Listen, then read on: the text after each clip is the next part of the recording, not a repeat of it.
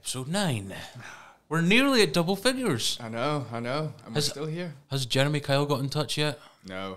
A lot of people have still been messaging me about that, actually. Oh, really? Yeah, I actually had a message the other day. I think it was from Amanda. Was saying, I actually watched your podcast, the Jeremy Kyle one. Oh, it was good. I'm looking forward to the rest. I was like, oh my God. Oh, you're way behind. We're like 8 episodes deep at this point. I haven't watched the rest yet. I'm like, well, I'll give you something to watch. Yeah. Well, I thought he would get in contact with you because you said the nice stuff about him, right? Yeah. But unfortunately, it appears, Jeremy, anytime we're here, we're still open to it. Still open to it. We're looking forward to it. So it's been a while since it's just been the dynamic duo of us two. Yes, I know. It's been a few episodes, unfortunately, I missed. Yeah. And then the rest were like Zoom ones and just one-on-ones, COVID restrictions and whatnot. And well, it wasn't even COVID restrictions, really. We just didn't have enough mics, and we do now. And people are still pulling out, so we still are only using 2 mics, so perfect.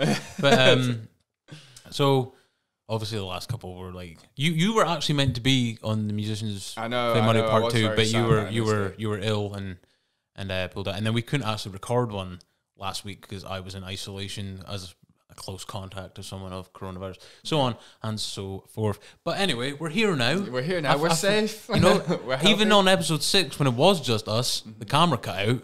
Yeah. So we've not actually had an episode like this since what, episode 3? Yeah, it's been a while. Yeah, it's been I've missed the camera. I know, same.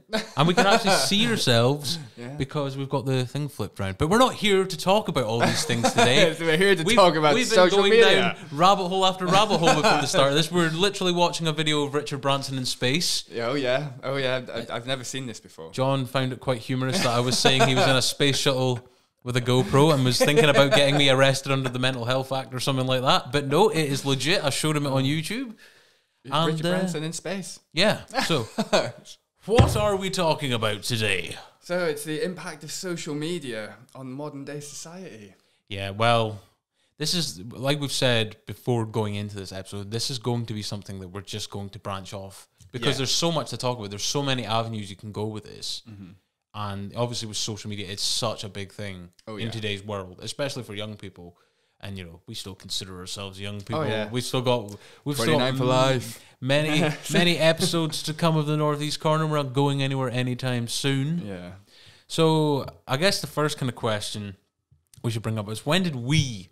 Because we're all on social media, including us, including this podcast. So when did we? What was our first experience of social media?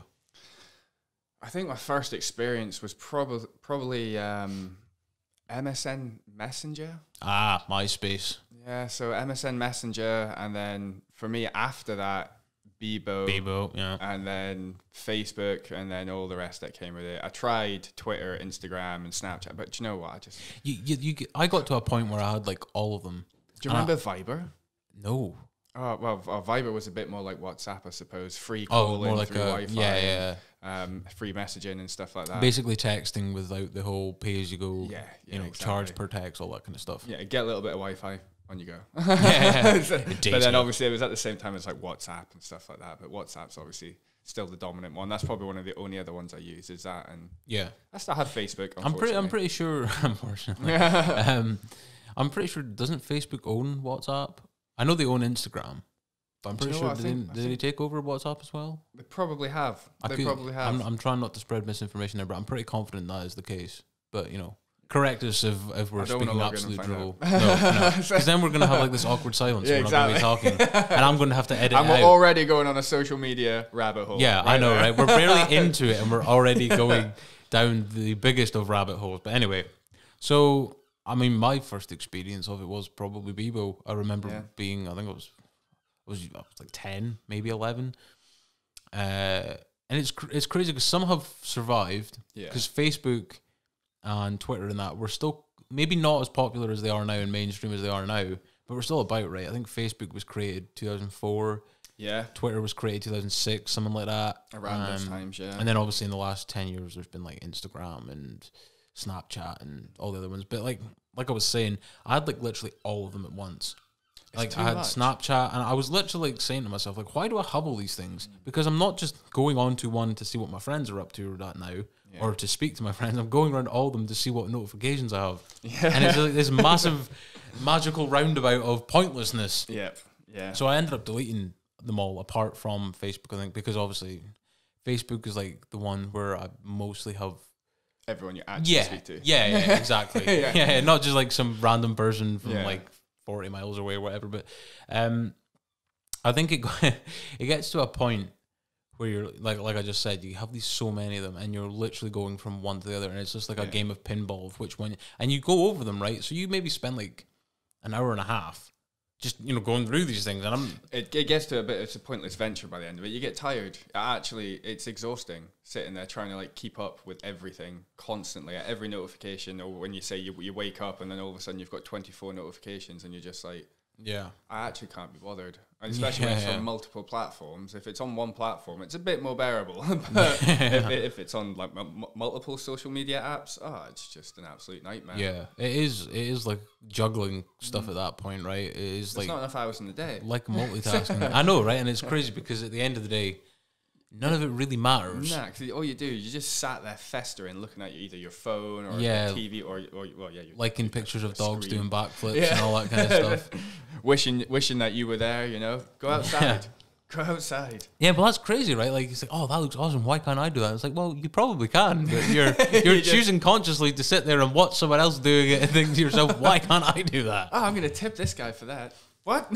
Yeah, well, I think like social media is definitely having like a massive influence, not just on the way that we socialize now, but if you think back to stuff like, do you remember the Cambridge Analytica stuff? Oh no. It was a company that was using social media sites, I believe, to influence people on certain elections and stuff like that. Oh right. Okay. And this was around about the time of the whole Donald Trump getting elected, Brexit referendum, so on, and so on. And there was a big kind of like scandal that came out about it, obviously, because they had been, manipulating, social media sites to influence people on their decision. And this is the thing, it does influence people on what you see, right? Most people, whether people like it or not, get most of their information from the internet now.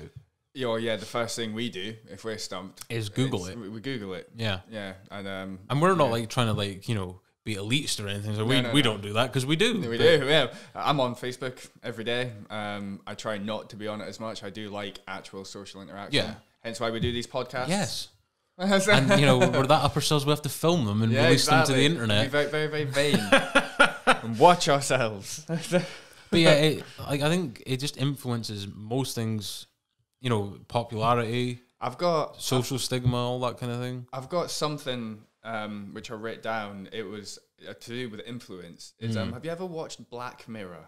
Is this the series on Netflix where it's got a lot of kind of relatable real life stuff and it plays like a story through someone in the episode and whatnot? Kinda, yeah. It's almost like a real weird way. There's a real weird way of looking at life. So it's saying like there's an episode where they basically everything's done on an app, and the more likes you get, the more people speak to you, the more friends you actually seem to have, and the better that their life becomes. But then they realize when they do one thing wrong, like out of the popular kind of group, how they fall and they end up back at the bottom. And it's like they play it so well that you're watching the rise, and you're like, you know what's going to happen. You're like instantly, you're going to turn into like a mean girl, and then all of a sudden you're just going to plummet. And she plummets right down to the bottom, and then realizes like, this is an app. Why does this matter? And it's the whole Black Mirror style of basically saying like social media does control a lot. Yeah, it can dictate how a lot your life's going to go, right? And it is addictive. People are addictive to likes. Well, the likes, shares, the attention, the notification, the buzz in their pocket, all of it. It's like the dopamine effect. Yeah. There's something in our brains that when it starts, we can't stop. Like with the dopamine effect, when you bring that up, it's like I think we've all done that at some stage. I think we've all I don't think we should be ashamed to admit this, because I don't think it's a personal reflection of who we are. I think it's just the way that this technology's, I don't want to say interfacing with our brain, because that sounds a bit kind of futuristic kind of Hollywood blockbuster film kind of talk. But for me personally, right, I know as much as it sounds vain and a lot of people probably won't admit it, if I put like a picture up or even like one of these podcast posts and someone likes it, I'm instantly drawn to that. Well, exactly. Yeah, it's nice, especially for what you say with the podcast. It's like you're being recognized. Mm-hmm. But I do also think when I do feel like that, I always take a step back and like, you know, whoa, look, it got me again. Yeah, like I'm doing this without even consciously realizing it. It's happening. Yeah, it's grabbing hold. It's almost kind of like humans and technology becoming one in a sense. I know that sounds a bit extreme, but it is kind of like it's tapping into our subconscious emotions, really. And our subconscious need. Yeah, for sure. For reassurance and likes and. Do you think like when people put stuff up, including us, that it can be used as a way to like get some kind of self validation or self kind of acceptance of people like me, people like what I'm doing and stuff like that. As hard as like it can be to admit. Yeah. Well, yeah. I see where you're coming from with that, and yeah, I do agree. Yeah.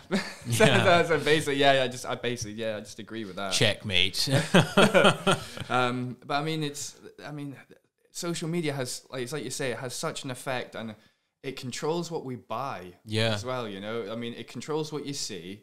It controls what adverts are released to you through keywords that you search. And they do it it all runs by an algorithm that's put into the actual social media app itself. But this is all, we allow all that to happen because we allow them to use. Well, it's quite openly understood that like these companies are harvesting our data from us, and it's almost like storing it. I always use the analogy of like our data is the new version of oil. You know how oil's always been the one big resource that people have always made money off of. Now that is now our data and probably our subconscious thinking, right? Definitely. In terms of, like you said, you can search something and then 5 minutes later it's in your face in some kind of marketed form, on Facebook, so on and so on. And the chances are when something's right in your face like that, you can resist anything but temptation, the immortal words of Oscar Wilde, right? So you're going to buy it, which then makes the business money. And it's actually, as sinister as it is, it's a very good business plan, right? It works. It does. It works. Well, it's effective, right? And because it's marketing which is targeted to what we search for. Yeah. And it's like that's what business is about making money. But I suppose it's also about knowing the market. There's, I guess, a moral question of is okay to be exploited like that? And I suppose we're kind of accepting it because, like I've said, this is well publicized that this is going on. Like, there's no kind of big secret been revealed. Like, we've known this for numerous amounts of years now. And the fact that we're just kind of like, we just accept we're just it. cool with it, yeah. We're just like, oh well, I guess they're kind of looking at all my algorithms and data and stuff like that. And they're just aiming every advert they can at you. And like, I think sometimes business can take advantage of addiction in a way, in terms of you get people who are addicted to online shopping. Well, exactly, but. Like, for example, to put it in an analogy from something that isn't social media, with like tobacco and cigarettes and stuff like that, they keep putting the price up, and they take away all the cheap options, right? You remember there used to be like a 3-in-1 and stuff like that. All this kind of stuff that was cheaper was like £5, ended up going up to like 7, 8, so it got more expensive, and then they just got rid of it. But it's a very smart way that they like lay out, saying, oh well, this is going to stop people. No, it's not. But it's not. It just means they're going to invest more money because you know that they can't stop what they're doing because of... Like, I read a book from a guy called Alan Carr, not the comedian. That's Jimmy Carr, I think you'll find, sir. Totally. That's why I'm here to correct you. But Jimmy Carr's amazing. Yeah, Jimmy Carr is amazing. But so yeah, he wrote a book on stopping smoking, right? And one of the things that I took away from it personally was he was talking about the brainwashing of people when it comes to smoking, because a lot of people think quitting smoking is hard, you can't do it, it's like this really strenuous thing, but that is also kind of promoted through like on packets, like, you know, the Surgeon General warning, you got people like the nasty ass throat and stuff, and all these kind of horrible depictions of what your life and body will look like if you continue smoking for an extended period of time and whatever. But that actually causes people to continue smoking because that causes stress, and when you're stressed, you keep smoking and you keep the the addiction going, because what he was trying to say is the addiction in terms of the nicotine addiction that is the addictive substance in stuff like cigarettes is that small, and it's like a physical addiction. But the bigger addiction is the one in your mind in terms of the brainwashing and all that goes on with, you know, all smoking's hard to stop. Because if someone's told something's harder to do, the chances of them doing that are less likely. They don't feel supported either then. Yeah, exactly. Straight away, you're already with the world against you.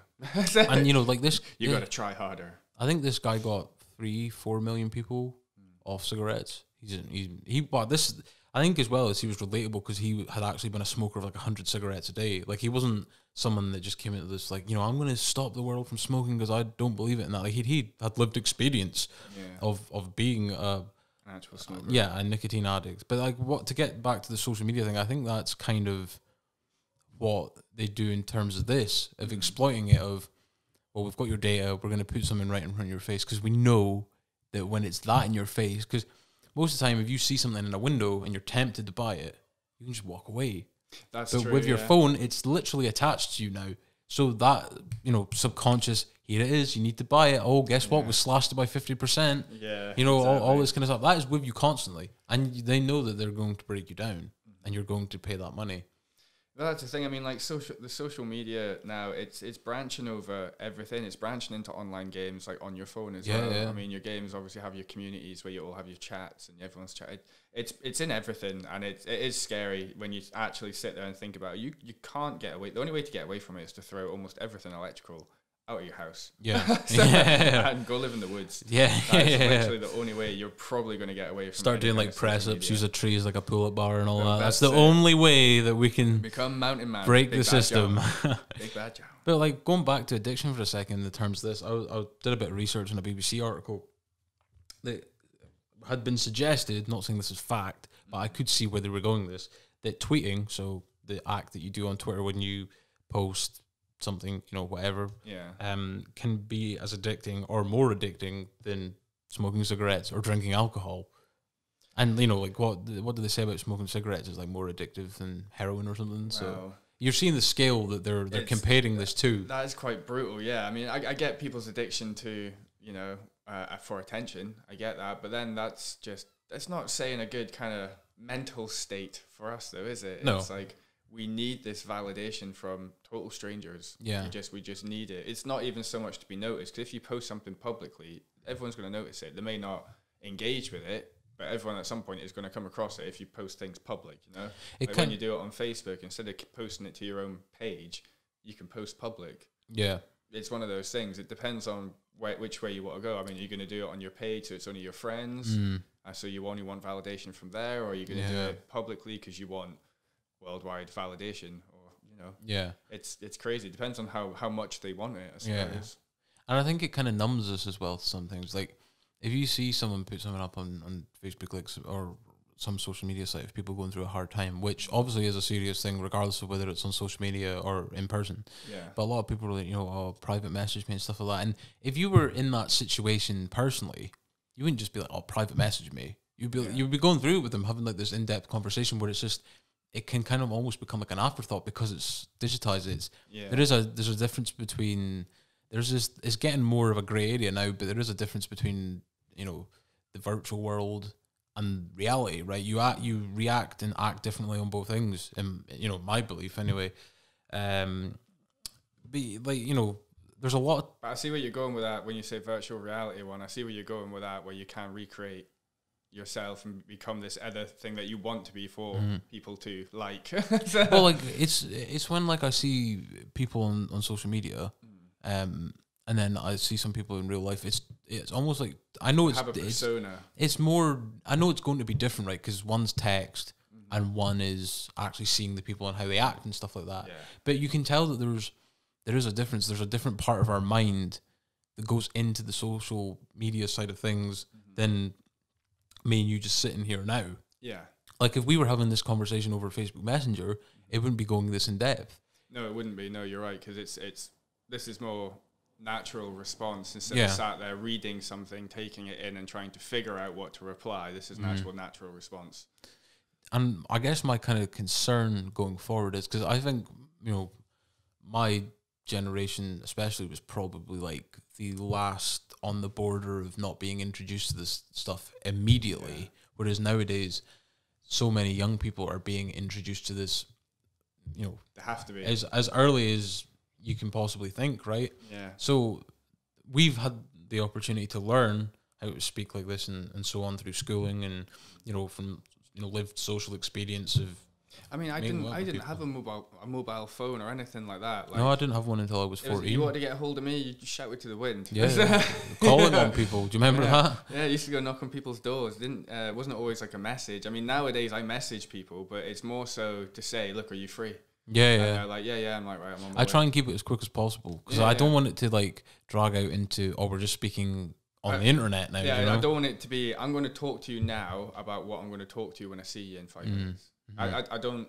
I don't see the point in it, and it's not like it annoys me, but it's almost like a trigger, you know. I'm just like, they depend on social media so much, and you're like, why can you not like speak to someone normally, but when they walk away, you're going to be flooding them with a message? Yeah. And it's like, I said this is going along with your point where people they really are different. Like they have a different persona on social media to what they actually are like in real life. Yeah, and it's because of that, like we say, that need that people have, that addiction that they have for people to like this person that they've created on social media. But when you meet them in real life, they're not like that. Yeah, they can have moments where you can see, oh, you are a little bit like that, but you're not actually like that. Yeah. Like, and we're not accusing people of being fake here. We're saying that it's just what it's just like a different side of the coin. Like, people you know, are obviously more comfortable on the social media than what they are in real life. Because it takes so many kind of elements away from socializing in terms of, you know, eye contact, hand gestures, all these kind of subliminal things that we do. Like for example, with me, like, you know, I've got autism, right? So a lot of people that are on the spectrum and stuff probably prefer this way of speaking to people because it takes all that kind of sensory anxiety triggering stuff out of it. Yeah. But I've also appreciated the fact that I've like gained social skills and that to this point that I see the benefit that it does for my own well-being as you know, well, just, you know, practically in terms of, you know, going into a shop and it's like we feel like we can come out of this and feel like a bit more intellectual because we've had a conversation. Yeah, well, it feels like there's almost like a conclusion, like a release to this kind of thing. Whereas I think social media, and I think it's probably it can be misinterpreted on social. Well, not media. just that. It always feels like you're left needing more. Do you know what I mean? It never feels like anything's finalized because and you see it, right, because the conversation doesn't end. You start a new one. Your whole chat log or whatever you want to call it is kept. So you see the conversation you had 2 days ago with a friend or 3 days ago. I know you can consciously delete it and stuff, but you don't. You know what I mean? You just, most of the time you don't. But you know, my kind of thought process on it is because young people are this is literally how young people, even before they're in some years of school of learning how to socialize, like you know, I was going to think of the word orthodoxly. Is that a word? Have I just made a dumb goof there? Or like an unorthodox? Yeah. And, well, the orthodox way of finding, you know, becoming a social creature like we are now. Well, yeah. But, like, you know, they're introduced to social media, if not before, around the exact same time. And, this, you know, there's more time at home than there is at school and social situations. So you're going to learn more from this now than you are from the orthodox way of the way we done it. Yeah, exactly. No, exactly. I don't want to sound like it's like back in my day, but you know, like but you're right though. We didn't have access. Like I say, we didn't have access to all this stuff until we were much older, and by that point, we already had social. We already knew how to go. Well, It's not like it's something you learn, but we're already comfortable enough to go around. I think like in your early years, it's kind of imprinted on you how you're going to act as a person, right? Oh yeah. Obviously, you change that as a teenager and an adult, and you become more mature in that. But there is certain elements to you that stay with you for life from the importance of you know, childhood. Yeah, it's like when you see all the young ones nowadays and they've all got like these crazy smartphones and I'm just like, I get it. I mean, some of it's for safety, but I mean, do they really need a smartphone? Yeah, and then really, it can be for safety, right? But if you look at the internet dangers, well, exactly. They're on Twitter, they're all on Snapchat, they're on Instagram, they're on everything, and you're just like, this is just madness. Do you think that'll, in years to come, when like, I know this is hopefully still far, far away, but when like our kind of generation is gone, well, not even gone, but like, have you watched that film, The Circle? No, I haven't. With Tom Hanks in it and what's her name? Hermione. Oh, Emma Watson. And Emma Watson in it. It's all basically about. It's basically The Circle is like a social media platform place. Right. Okay. So she has to go work there and basically create all these mad ideas, but then she realizes there is no privacy because she's monitored all day. Everyone can like log in and start speaking to her at any point. Yeah. And she just realizes like this is not actually good because she's realizing everyone's getting targeted again on what they need, and they can rake certain prices up. And it's crazy. But it's another outlook on, once again, if social media got to that point, that's exactly what it would be like. It feels like it is going to become the norm, right? Yeah. That this is the new age of that is going to become socializing. The thing that we're doing right now is going to be extinct. Yeah. Like it might not happen immediately, but it is going to happen with the way that it's currently set up. Yeah. And social media plays a massive role. I mean, that's what it is. It literally says social media. It's connecting socializing and media together, right? Yeah. And I mean, one thing for me personally that like I hate about social media is that I can never get away from it, even not like it. I mean, it is my fault because I still. It's that whole in your face again, and you're like, oh, what's this? And it's like, oh, I'm feeling down again in that now. Yeah. But it's the fact that you literally cannot get away from information. Information is being. I mean, I watched a little bit of this documentary on Netflix. You probably heard of it, The Social Dilemma. Have you seen this with all the people from the big companies and that talking about it? And like, I think they go into information overload in that because it's not just speaking to your friends or speaking to other people. There's news stories. There's posts. It recommends you posts. There's adverts. All this stuff going into your brain at once. And I know that has a massive impact on me and my. Not my mental state, but my mood. Yeah. Like, sometimes I'll go on my Facebook feed. I'll come off of there and I'll be like, why have I done that? It's literally just like injected poison into myself or something to make me feel that bad, you know? No, I get what you mean. It's, it is a massive effect on your mood, and that can mess you up for like the whole day. And it's all, like you say, all just because you went on your news feed and just had a little scroll about. Nah. Something like you say, sometimes it can be absolute poison. It can be used to spread poison. I mean, in the latest one, poor little Rashford. Yeah, him and the other two England players as well. They missed penalties, and now the whole worldwide people are getting a bit nasty about it. I mean, like, grow up, people. Like, it's not there for you to just single someone out. That guy's a young lad. Yeah, a lot of pressure was placed on him. Yeah, he missed a penalty. Big whoop. Big actual whoop. People make mistakes. It would, is the reality of. No, not even that. Do people forget when David Beckham scoofed it? Yeah, over the bar. Yeah, I remember watching that. Even Cristiano Ronaldo went out afterwards and stomped on the penalty spot. Did he get ridiculed? No. Exactly. But like, I think there's obviously a lot of people, which I think is a legit point as well. A lot of people are braver on social media to say insults and give. It's like this toxic abuse. Yeah, exactly. Like, because you wouldn't do that like if you've seen the person in the street or that. Or exactly. I mean, maybe some would, but like most people wouldn't. The majority of people create fake profile. Are kind of corrupted by the power of they can't get to me. Yeah. And I think it kind of gives you a insight into people's subconscious thinking, right? Because you learn a lot about a person when they're kind of thinking they're safe. Yeah. Do you know what I'm saying? Like, there's not going to be repercussions for what they do. So I always think that's an interesting thing, but because we're kind of touching on it, like most of what we've discussed about social media so far, with the not so much the advertising, but with the socializing, it's more your friends and sharing stuff with your friends and people that you've made new friends with and that. And I suppose that's all a positive thing, but a lot of social media is so toxic, mate. Like, it doesn't matter which one you're on either. It's full of it. Some of it's just mind-numbing crap, though. Yeah, and it can be anything. It literally any topic, right? Like, sometimes I look at, like, political conversations, and I kind of expect it there because you're obviously going to have people with polarized opinions, and I suppose that's the same for every conversation. But with politics, it's going to get nasty real quick because it's nasty from, like, the politicians themselves, right? So that feeds down into the supporters and everything. But like even something as, I don't know, like you said, sport. I see people literally, going at each other, like, that they've wronged them in some way or something like that, and like saying, trying to demean them as a person, and the other person retaliates by doing the same, and you can tell these people aren't, happy when they do this kind of stuff.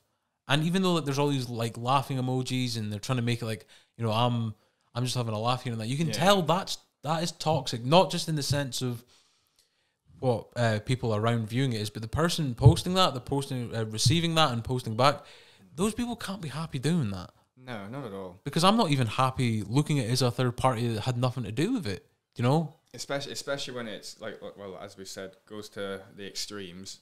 Like when it gets racist, yeah, exactly. Too far. Like, why? What's like? There's no benefit from it because it is like a mob sometimes, right? And like, a mob is a good way of looking at it, because it only takes one person and it steamrolls. Yeah, and all of a sudden, everyone's got an opinion. Everyone knows what's what. It's like none of you were actually probably there. You just have no idea what actually happened. Yeah, and yet you're all jumping on the bandwagon just to have a dig at someone. Yeah. It's literally you think you're in your little safe spot when you're not. It's like people are going to find out. People will be able to find out. People don't. Not everybody has a VI. What is it? A VP? VPN, is it? Yeah. Is that the thing that like puts you off the grid or something like that? Well, it pings your IP. Yeah. All over the world, doesn't it? So not everyone has one of them. So yeah.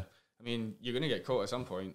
And like that's the thing, like, because obviously we're going back to young people for a second. Young people are involved in this, like. You've got to think that there was probably young people involved in the whole racist abuse towards the footballers and stuff like that. Definitely. And the reality of that is, that's a criminal offence. Yep. Like that's horrendous behaviour. Like it's disgusting behaviour, right? And that's something that's never going to leave your criminal record if they do. Well, they probably will find out who you were, and then that affects you for the rest. I'm not trying to like condone anything what they've done or anything, but like a lot of kids, like they're not fully developed into adults yet, and people do change, right?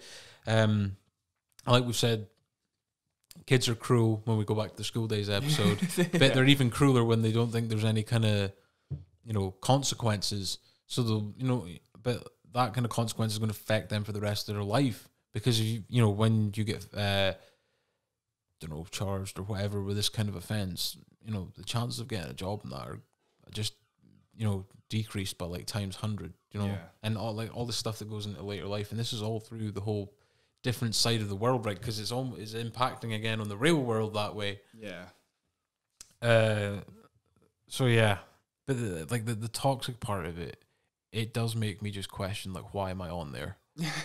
Because even though I'm not taking part in it, it's almost like I just find it wherever I go. Do you know what I mean? Like, I can't find a comment section. I should just avoid comment sections. But again, like, you see a post, it's in your face, you're interested in it, so you end up in the comments. Like, I'm not saying, I should obviously consciously try and make a better effort not to go into these things, the comment sections, to depress myself or whatever. Yeah. But you just see it, it's like, what is the point? No one is getting any kind of benefit from seeing or partaking in that kind of... In most of the chats. Yeah. No, I see what you mean. Yeah, when you get someone who posts something up and like you can see what they're doing, they're wanting someone to be like, oh yeah, good effort, or that's not bad, cool. And then you get someone like just get in the bin. Yeah, exactly. It's like you should, and they do. They go. It gets from 0 to 100 real fast. Yeah, like, yeah. You should. Like, you've seen it. It's like, oh, you should go die, and you're just like, really? Yeah. Like, what the hell is your problem? It's like there's no need for that. Just get off. But that people get really badly affected by it. I mean, you've heard about it. It turns into like cyberbullying essentially, and that goes on the social media. But who do they report it to? When you like they say you can report a chat. Like, have you ever tried to do it? It ain't easy, and I've never ever had anyone contact me back about reporting someone for either racism or pure hate chat or anything. You think it's just like trying to save face at that point? Like, we've got the button there, yeah, basically, so they can't do anything because we are doing stuff about it. The only one I found that did was actually Smite, a very very toxic game, very very toxic game, right? And basically I was just new on it, total noob. Knew I had no idea what was going on. Was trying to figure out loads of stuff at the same time, and I had no chance. And I was like, wow. But my own teammate was pure hate for like just like 20 minutes of this game, and I was like, do you know what? I was like, I'm gonna report him. So at the end, you get a little report button, and it just says like, what was it? I was just like, well, basically just like pure hate speech. So hit that. I got a message back the next day saying he'd been banned for a week. I was like, what? But I only got that through Smite. That wasn't through Microsoft. But is that because, like, from my understanding at least, like online kind of games and stuff like that have human moderators, it would appear? No, this was it was in-game chat. No, yeah, but I would imagine someone like human actually had looked at your case. It must have. So I don't think stuff like Facebook. I think there was a conversation on a program about this the other night. So a human moderator can actually look at the case, look at what someone said, and then view it. Whereas I think Facebook and Twitter and stuff like that use algorithms to deal with stuff like this. They pick on words. Yeah.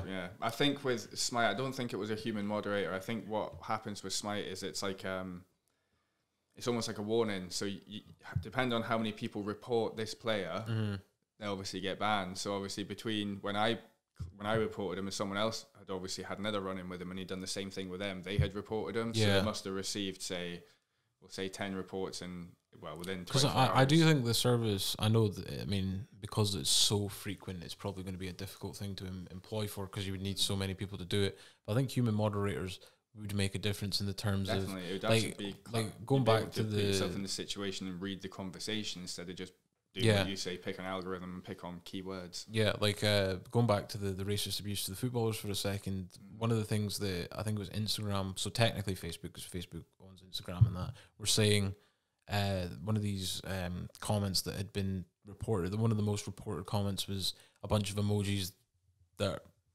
are racist to what they the person of the skin color that they were aiming that towards, but because it wasn't a word that was part of their algorithm, they were like, this comment is not deemed as racist. But you can clearly see from the outside as a human that comment was racist because of what its intent was behind it. But I suppose they can hide, but it's just emojis. But you know what that means. They have different intent. Yeah. You know what I'm saying? Like if a human moderator looked at that, you would only be able to come to one conclusion. Do you know what I'm saying? You got racial intent there. Just get off. But yeah, like we were saying, like when it comes to toxic behavior and that on social media, or just whatever kind of toxicity that there is on there, it's usually people. No, it definitely is people that can't be happy, because like another thing that the BBC article says is that it also affects self-esteem, social media, relationships. Which, how many times? This is another important thing we should branch off into for a second. How many times have you been in like a personal social situation and you're having a conversation, literally mid-conversation, the person that you're with, it maybe even been you, because I've done it as well, just like takes their phone out and starts looking at it. And then you can see their attention switch for maybe like 30 seconds to a minute, and they're like, okay, say that again. Do you know what I'm saying? Like right in the midst of it. And you're a bit like, yeah. Do you know what? I've come to a new outlook on things like that. I've decided to put into any kind of relationship what I get back. That's my new way of looking at it. So if people are gonna, like you say, stand there and be on their phone and then have we'll say audacity to be like, oh sorry, we'll say that again, I'm just going to sit there with my phone out and be like, oh, sorry, what? Yeah, you're on the timer, sir. You made me wait 25 seconds. You've got 13 left to go. It's going to be one of those, give what you receive. So if people are going to do that with me, I'll do that with them. That's my new kind of outlook on things. And you know what? It weeds out a lot of things which on social media, and if people are like, unless you speak to me, I'm not speaking to you kind of thing. And it just, when you get to the point where you're like, it's just childish, it's a social media app. But I get so frustrated about it, and I'm guessing you do as well. Yeah. But that's because we're from an era where we were newly introduced to it. We weren't introduced to it from such a young age. We're almost at the point where it is an everyday life now. We're kind of in a struggle where we know what's going on, but at the same time we're still kind of in the group of we're kind of part of that social media culture. Yeah. Because we do these things that we're talking about, maybe not as often, but we do them. But we also have this other side of us, which is like, why are we doing this? Yeah, we know that this is obnoxious, and we know that like we're being rude to people if we take our phone out in the midst of conversation or whatever. And like one big thing for me is when I had Instagram, right? and all the people that I'd follow, it would make me feel like dirt just because of how every other person that I follow's life looked great. But you've also got to remember that comparison will take confidence from anyone. I've mentioned that quote a couple times because it will. Like if you compare, like if we were to take our podcast right now, which is still in the very early days, and we do want to grow it and stuff like that. Oh yeah. And we compared it to, I don't know, like one of the big podcasts, we're going to feel really bad about ourselves because guess what? We're not at that stage yet. We're nowhere near it. No. But I think like that's what I was like doing on social media. I see people like maybe on the beach and at like a lavish resort and stuff like that. But you got to remember, like a lot of social media can be fake. Yeah. In terms of not fake as in like, oh, you know, they went on, you know, like a site like Canva and drew up all the imagery and everything like that. But like fake in the sense of, you know, that's not real life for them. Do you know what I mean? It's not like they're doing that every day. No, it's like they're taking a couple photos on holiday. Yeah, specifically for social media, right? And I seen a podcast recently where a guy was saying it's better to produce for social media than consume. If you produce for social media, you're fine, you'll be happy. If you consume social media, you won't. And there is an element of truth to that, I believe. I would agree with that, yeah, because like I say, most of the stuff on social, well, as you can tell, I actually get quite irritated speaking about social media. So it's one of those things. I've always been the kind of person that I just prefer to speak to people. I prefer actual human interaction. I think I could probably get by on things like FaceTime and things that I hate speaking to people on the phone as well. It's an anxiety thing. Yeah, it's awkward, isn't it? Like, you know, when like you're on the phone to someone, I don't know, the bank or something, like you're trying to sort something out, and then you'll hear them go like, okay, if you just wait a couple of minutes and you hear the keyboard tap, and like there's nothing more excruciatingly painful for me. It's just like the worst part is your telephone voice. Oh yeah, so especially when there's an echo and you can hear it. Yeah, it's like we all speak normally, and then out of nowhere, you're like, oh hello, yes, hi there. Like even like when I listened back to the first episode of this, I was like, do I really speak like that? Like what I hear now compared to what's recorded and what's put out there, I don't believe is me. I do the same thing. It's like I hate hearing myself when I leave a message. Oh no. I mean, I used to hate doing, like, I think we might have actually mentioned this in the school days episode, but I used to hate doing public talks. Yeah. And like, because they would always show you at the back at the end, and it was like you had to go through this 5-minute talk. Everyone's looking, and it's kind of weird because, you know, I guess you can never outrun your demons with what we're doing now, right? Because we're doing like the longest public talk, and then not everyone, like 31 people are going to watch. That's how many we've made a bit of progression on the subscriber front. That's only on YouTube though. I mean, Facebook, we've got a bigger following on Facebook. Which I'm quite proud of. You know, I'm enjoying the Facebook interaction. Oh, we're getting too consumed. No, we're being hypocrites. Anyway, we're talking about it. So yeah, like, I mean, we can talk about how much time people spend on social media and the internet in general, I suppose, right? Like some of the stats that I pulled up is the current social media user base. So I believe the world population is around 7.5 billion or 7.8 billion. It's somewhere in that area. And at 3.78 billion use social media. That's what, just over 50%, maybe just at 50%. Yeah, around about the 50% mark anyway. Yeah, so you've got to think that's most of, well, pretty much all of the Western world. You know, because you've got to take into account, like, there's countries that like are in poverty and stuff, and they probably don't have access to the technology that we, you know, have in more privileged countries and stuff like that. Or once like China and things where it's a bit more controlled. Yeah. You're allowed China. Well, they got rid of Google, didn't they? Like 10 years ago, and there's no Facebook without there. I think it's WeChat. I think that's what they call that. They have their own version of it, but it's more monitored. Oh yeah, in inverted commas. And no privacy. So yeah, the average time someone spends on social media a day is 2 hours 25 minutes. So 2 hours and 25 minutes for 3.78 billion people. Do that math, son. No. I'm just saying, 2 hours 25 minutes. You could watch the film Heat in that time. It's actually a very, very good film that I forgot to put in my top 10 film list of all time. So just thought I'd take one last dig on the film front. Like, so sites like Facebook are very heavy on businesses now and consumerism. You know, like we're talking about the ads earlier, and like, you know, we can't say that, you know, we're not a business on there because we promote our stuff on Facebook. We do. So we are part of the system. We're not trying to say, oh, why is this happening? It's so wrong. We do it, but we're just trying to. We also don't sit on the Facebook page for 2 hours and 25 minutes. Well, allegedly. no, we don't. But I mean, it is a useful tool, right? Social media, because it is quite powerful in the reach that it has. Well, yeah, I mean, the handy thing for me is the whole, I suppose it goes along with the technology improving, is everyone having Wi-Fi. That is my benefit. You know, when you go to a bigger city and you have actual city Wi-Fi, and you can, for me, that's where it shines the most with me, is because I'm able to contact people. I can't be bothered topping up my phone and getting actual credit. No need anymore. Not with Wi-Fi. You really don't need to be topping up your phone. So this is one of those things. You can, as long as there's like a portable Wi-Fi spot somewhere, you're all right. Oh, right, okay. I thought you were asking me. No. I'm saying like if there's Wi-Fi where you're going, then you're all right. You can just contact whoever. I thought you were asking me if I was all right. I was like, no, I'm just having a sip of water, dude. Looking like just a bit parched from all this talking. But I think. Yeah, like I said, it does help business out a lot. Oh, yeah. But at the same time, I guess there has to be a line in the terms of how, not desperate, but how far it goes, right? Because like we're saying, it can, it can, but it is harvesting data to get you to buy from business. And like, it is kind of exploiting the market in a sense of, like that whole analogy I used with the whole, like the way the tobacco companies kind of, manipulate that kind of, human subconscious way of thinking as well. Yeah, I'm with you. So it can cause stress from information overload, which we've kind of already talked about. Can also affect mood, anxiety, and sleep. Sleep's a big one, right?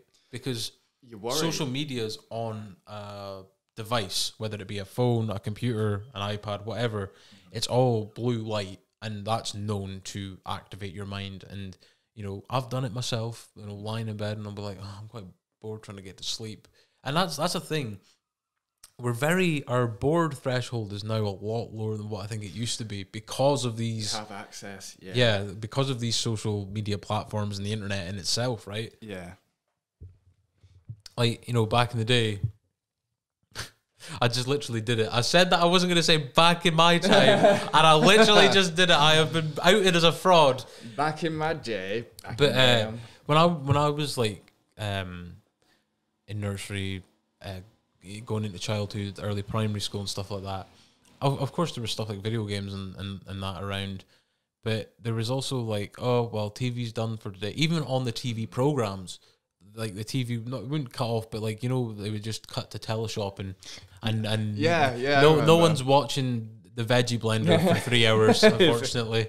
Or maybe you do. We don't judge on this podcast, but or buy this jewelry set. Yeah, no, exactly. QVC and all that. Yeah. But there was a cut-off time, right, for like cartoons and whatever. I do remember exactly what you're on about. Yeah. Whereas now it's 24/7. Like in terms of with the internet as well, you can watch anything you want in a search click.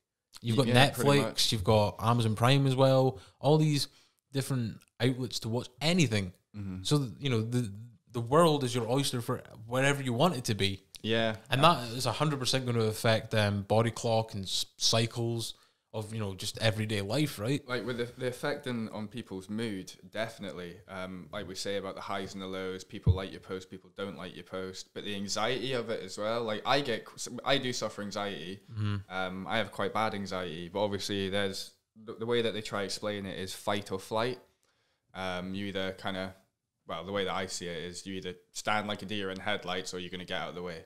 So it's one of those moments where I try to tackle things. I try to do it. I try to put myself out there, get into social situations rather than getting lost into a social app. Yeah, for sure. I find it healthier, definitely. Like as we've discussed, being actual social does help me. Going outside helps me. Breathing a bit of fresh air, getting a bit of sunlight with some friends, having a laugh. It's so much better than sat there, as we say, pulling a pose, smiley face to say, I'm having such a good day. It's more forced You've not actually left your house. Yeah. You're taking all these photos in your house and you're being like, I'm having a good day. Doing what? Yeah. What are you doing? You're chilling? Just chill. Why? I don't need to know you're chilling. Just send me a quick message. I'm chilling. But there is good parts of social media, right? Like, one place that I tend to have a look at quite a lot is the Murray Wellbeing Hub. Yeah. We're actually potentially... a bit of a spoiler alert here, in September we're potentially collabing on a podcast episode with some of the members to talk about mental health. So did you get in contact? Yes, the contract that I have at the Wellbeing Hub, yes. Nice. But I don't know necessarily it'll be that person, but it'll be people that are part of the organization. So the organization. They're a very secret bunch of But I'm actually a Murray Wellbeing champion now. I haven't actually attended any events yet or that, but it's been recent that I've attained this. The champion. But I'm actually really interested to see like the work that they do and stuff like that. And I actually hope that I get to, because I'm sure we're going to go into this at some point, me and you, about our personal mental health struggles, and we'll kind of go into it in depth and whatnot. But I always find that there can be, especially in this local area, there can be a bit of a drought for services in terms of on a human level, right? Because I think when the doctors and that, it's all more about medication and what works with what and stuff.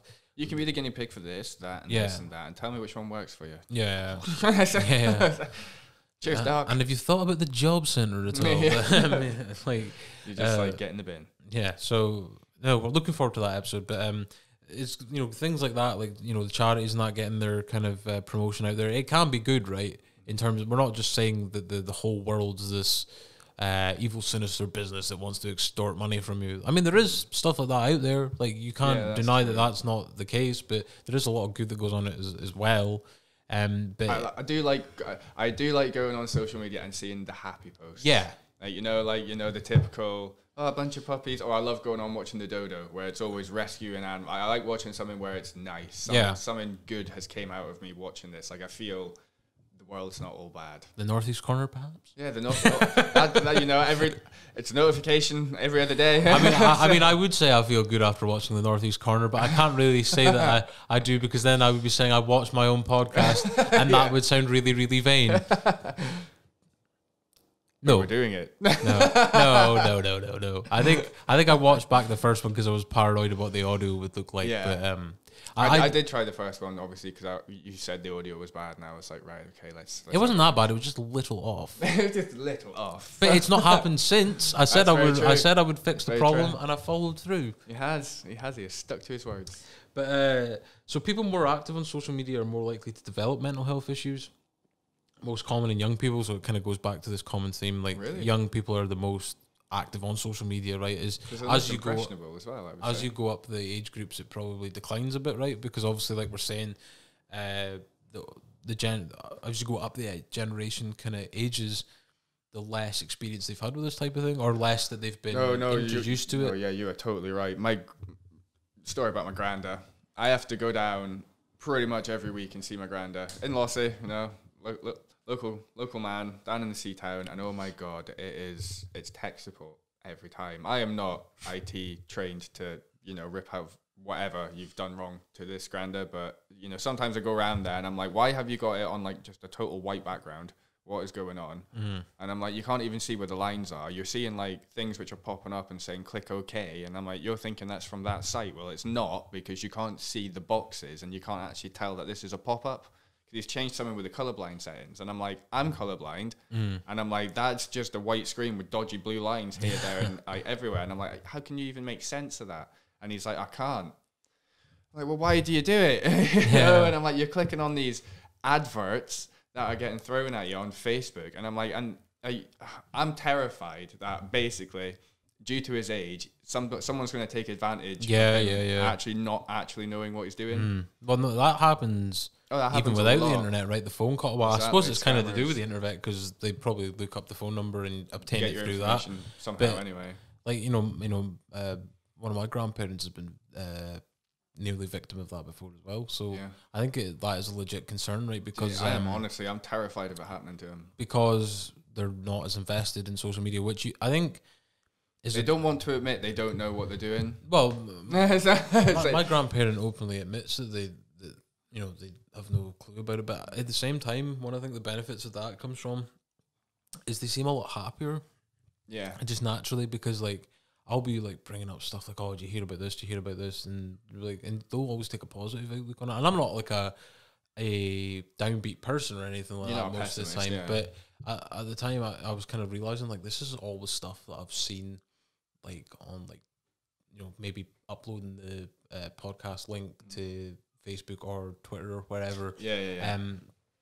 And it's, you know, this is like all from that, and because this person doesn't have that in their life, and you can tell that they enjoy life more because they're not focusing so much on that. And I don't focus on it, but it leaves, it lingers in my mind, I suppose you could say, when I bring up stuff like that. But like you said, like there is a risk of, you know, ill-natured people that are going to try and take advantage of that. Exactly. In a fraudulent way. Well, there's people who actually try to take advantage of your own social media.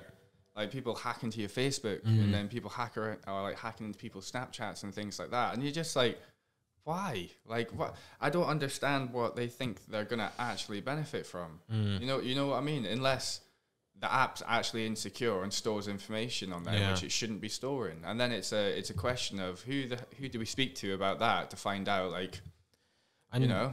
Like, because I'm definitely not giving permissions to anyone to steal my information. Yeah. You know? And like, if you think about it, like when you look at terms and conditions for anything, do people read that? Because it's usually like 100 pages long, and like I said, the harder something is, the less likely people are to do it. Yeah. So people aren't going to read 100 pages every 5 minutes. And it's when I can't remember the actual word I'm thinking of, but there is a word that well, there's loads of words that they use, which is like grammatically correct, but no one's bloody used it, or no one's actually heard of it in years. It's not something you use in everyday conversation. This is one of those fancy words that come up in court. Yeah. Where you're just like, what? I don't even know what that means.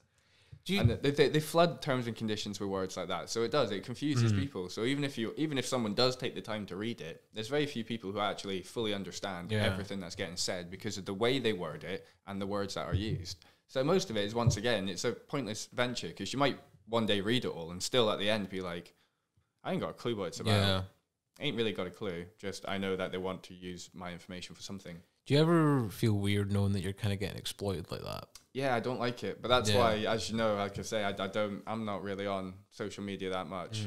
The one thing I'm on mostly at the moment is actually just Spotify for music. I go on a little music rabbit hole. Also, another home of the podcast. Yeah. I guess, yeah, exactly. Yeah. If the video version doesn't do you for it, there's an audio one. I do like. I have listened to us on Spotify a few times. I do it. I've done it with obviously the ones I'd missed. So most of the ones I've missed. The interview. Well, I suppose that's not vain because you weren't actually present for these ones. Yeah. I get to catch up on what was said because I did enjoy watching them back. They were quite good. I've not watched the two Jamie's ones yet. I need to sit down and properly watch that one. I think I clicked on it when it was ending the premiere. So I'd like logged in and I was like, why have I only got like 5 minutes left of this video? I was like, I've not even watched it yet. I was like, what's going on? And I was like, I see, it's because it's premiered. I think like, see when a lot of people hear what we've been talking about with the whole kind of data collection. Yeah. And like, you know, the common phrases like your phone's listening to you and stuff, people absolutely lose their mind when they hear that because they automatically think that it's for sinister reasons, right? Which I suppose is sinister reasons, but not in the way that they think. They're kind of like thinking, oh, what if they're looking for that car window I accidentally broke like 10 years ago to jail me for 25 years? And it's like, unfortunately, they don't make money off of that. No, so they're not going to do that. Yeah, exactly. They're not caring about that. Yeah, they just want to see what you're most likely to buy. Or what you're most interested in, and use that to their advantage from a business perspective. Oh, you searched up skiing. Here's a holiday to exactly, 100%. And I think the reason that people freak out about it as much is the general concept that your kind of subconscious thinking is being invaded. Yeah, exactly. You know? Yeah, everyone. I get what you mean. It's like a feeling of someone's just stolen. You feel people are going to steal from you when you are technically kind of right. They're kind of stealing your choice because they're just going to start throwing things at you that you search. You know, it's not really, it's not so much a choice then, it's like we say, it's focused adverts, isn't it? So we're going to focus adverts on you that searches for skiing and the Alps, and then here we go, here's like Quicksilver gear, here's whatever kind of gear for skiing, and here's like some holidays to the Alps, and you're just a bit like, it's not exactly so much of a choice because they don't normally brand it as best deal, don't they?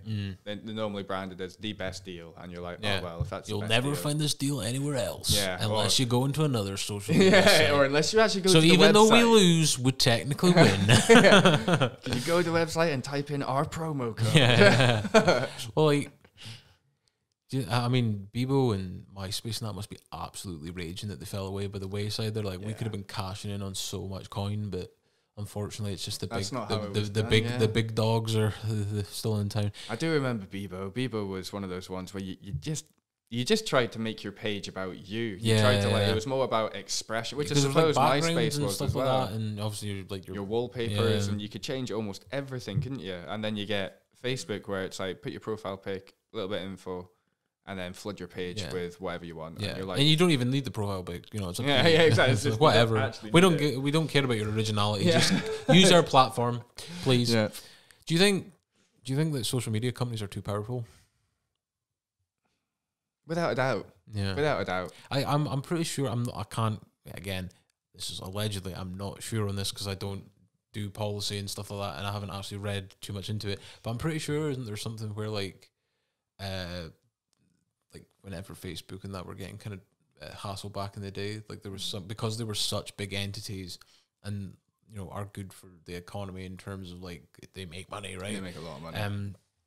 There was some kind of indemnity given to them, and I know there was like or immunity given to them or whatever. There was some kind of, do you remember when Zuckerberg was up in front of all these like senators and stuff like that a few years ago, and I think it was a lot to do with the Cambridge Analytica thing that I mentioned earlier.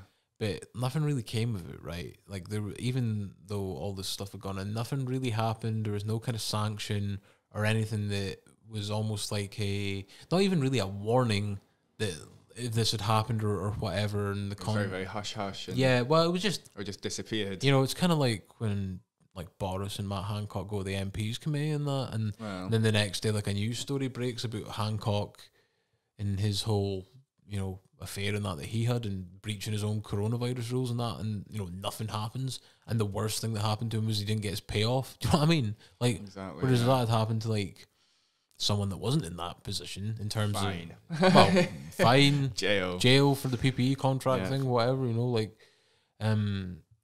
so yeah, I guess what I'm trying to say with the whole power thing is I think it is quite worrying of, especially when people realize they don't have accountability. It's not just that. I'm going to go back to what you just actually said about that, because they can control their own situations. That's the way it comes across, doesn't it? Like, oh, you've got to come here and make an appearance, and then it's like, all right, okay, they make a couple phone calls, and then next thing you know, it's right, you don't need to bother, or you're going to have to come show face, take a couple photos, and then we want you to just go away. Yeah. And it's like, right, sound. No thing, you don't have to stop what you're doing, it's just, someone needs amended, go away. Yeah. You know, get out. A couple phone calls have been made. I don't want to touch this. especially if it's like 100% true about the whole election influence. Well, exactly. These companies will have power over who governs them. Do you know what I mean? And that's a scary thought, right? Like, that is. It's terrifying. Like, because, you know, at the end of the day, social media platforms are now big business. You know, with all the other... Well, people have their own businesses on Facebook. We know people who have their own businesses on Facebook, like their actual businesses where they are getting paid for it and they're making a living off of it, and it's all done on Facebook. Yeah. And it's all thanks to Facebook with focused adverts that some people, you know, we get the option with the podcast. And the same with like Twitter and Snapchat and that. I feel like we're going a bit hard on Facebook considering this is where this podcast is going to be promoted. Yeah, of course. Just because it's I like a good save there. Good save. It's because it's the biggest one, and obviously it's the easiest one for us all to talk about, because as I've said, it's the only one I have. Well, like, it is the biggest platform, I believe. And like I say, it's the only platform I have other than WhatsApp, and then like I say, WhatsApp I use more of just a messaging service. I mean, I personally have Facebook, and then the podcast obviously has Twitter. I'm not saying the podcast controls its own social media feed. I control the podcast social media feed. Well, we control the podcast social media feed. But yeah, like I don't have Instagram and Twitter and that for personally. I did, and then I just realized like this is just way too much. Way too much. I mean, like I didn't fully understand Twitter. Do you know that's one thing? Well, it's literally the first thing that comes to your head. Write it down, and it's out there to see. And the thing is, like, that's probably where information, like with Facebook, right? You can't. I mean, you can, but not a lot of people just like type a 1 sentence thing. Like, it's usually like a bit more of a kind of paragraph, in depth kind of thing. Whereas with Twitter, it's like, no, this is bad or this is good, and then you've got all these different opinions, and then you got the whole mudslinging matches of people that disagree with each other and that, and news stories, and then that is like almost like the epicenter of information overload. Yeah, well, that's where social media shines, isn't it? Because it's all cameras on them, all this attention for them, and I need to get on here and look at this, and I want involved. I've got my piece to say, and you're just like, oh god, here we go. We're stoneballing here. It's like everyone's the domino effect. Everyone's hopping on. I mean, I was going to bring something up about a bit. Never mind. No. So yeah, I mean, I think we've covered it. We've had a good hour 5 minutes on this. That's not bad. Not bad for our social media talk. We were hoping for a little bit longer, but unfortunately, like I say, our third has been taken away from us again. Yeah, by the enemy. Yeah, the firm. The firm. A certain caravan park. We'll have a little general chat before we go. One thing that we haven't brought up, I didn't actually get to bring this up in Musicians Fame Money Part 2 because you weren't here. I was going to bring it up to you when you did come here. We have a new setup. I know. I like it. We've got more space. Yeah, like I said, I've been seeing the photos go up. I was sharing them as well. I was like, oh, nice. I like it. I like the table. Like, the table we maybe have to improve on in the future, but it's a start. It is. It's a start. Small victories, right? It's I don't feel so up on a pedestal. Yeah, well, yeah. It's a bit more comfortable. We've got the sturdier mic stands back, not the ones that are gonna fall over with the drop of a pin. Randomly just hit the floor, and we're like, that's just some crazy bass for y'all. Well, I suppose we can talk about a couple of things that are coming in the future just to round off. Yeah, so obviously next week we're planning a guest. Well, I'm not going to name drop them. You're taking the lead on the next episode, and I'm going to be on recording. They grow up so fast around these parts. So this the next one's actually going to be my guest. That a topic I didn't fight to get on. It was already one in the works, wasn't it? We already planned to get it in there. I love the way you said fight to get on. It's like you're like kind of custody battling. Like, hey, we'll come on the podcast. I didn't stop though. It was like every week I was like, so when are we going to do this one? Yeah. And then so we've got the date. So yeah, Monday I've got a guest coming through to talk about like food in the Northeast and the industry. Podcast Paul. Yeah, Podcast Paul. He's also a chef, so he will be. He has a lot of previous experience and is currently a head chef. Yes. We wanted them to battle it out. Maybe we were meant to do the beach bar episode today, but due to unforeseen circumstances, that has been abandoned. Not permanently. No, just we'll get it done. Postponed to a later date. As with the whole isolation thing last week, which this was actually meant to be the week that I was filming we were filming a podcast intro as Sean Saul, the filmmaker that we had on a couple episodes ago, is going to film us an intro, and I've got the musical set up for it and that, so you'll be a bit more professionalized on the intro basis. I'm looking forward. So I'm looking forward to. I haven't got a date for it yet because it was meant to be. So today. There's not going to be any well, we've still got an outro to do as well. We still have an outro. Don't rule it out. But it's coming. Moving into August, Musicians Fame Money Parts 3 and 4 are set up. We've got another big thing in August as well. My birthday. What are we going to do? It's going to be the big 3-1. Oh. We'll have to do some celebratory. 29 for life, though.